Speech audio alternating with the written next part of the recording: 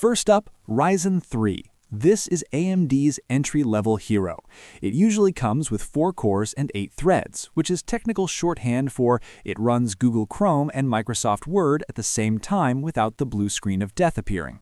It's the perfect choice for students, office workers, or anyone whose primary goal is to finish a thesis or watch cat videos in 4K. If you try to run a massive modern game on this, your laptop might start sounding like a jet engine taking off from your lap, but for a budget build, it's a solid start. When looking at the names, you'll often see a letter at the end. In laptops, the U suffix is the most common. This stands for ultra-low power, but you can think of it as the battery lasts forever. It's designed for portability over raw speed. On the desktop side, keep an eye out for the G suffix. This means the chip has a decent graphics processor built right inside, so you don't actually have to sell a kidney to buy a separate graphics card just to get a picture on your screen. Next is Ryzen 5, the people's champion. This is the 6-core, 12-thread middle child that actually made something of itself.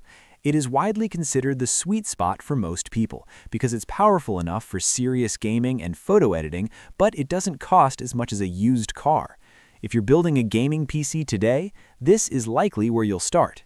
For laptop users, you'll see the H suffix here.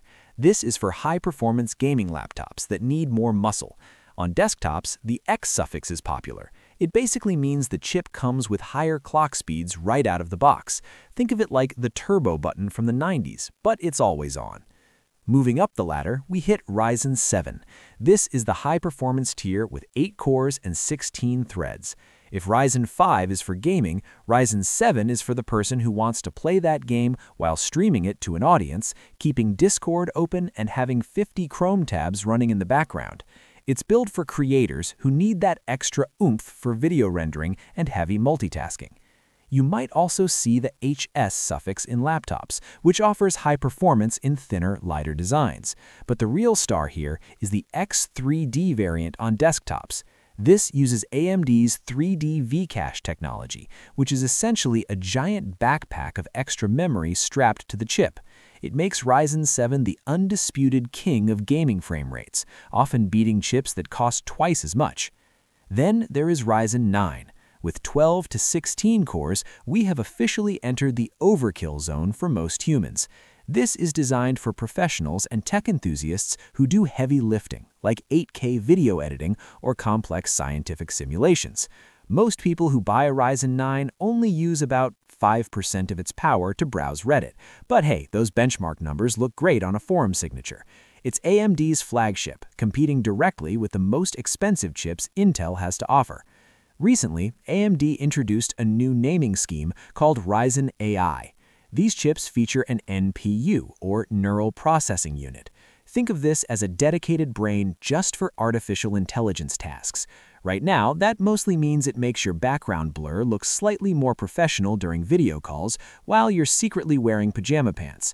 It also helps with AI tools in Photoshop and Windows Copilot. By letting the NPU handle these tasks, your main CPU stays cool and your battery lasts much longer. For the business world, there is Ryzen Pro. These come in 3, 5, 7, and 9 variants, but they've basically gone to business school. They include features like Memory Guard, which encrypts your data. If a hacker tries to steal your files, all they get is a pile of digital gibberish.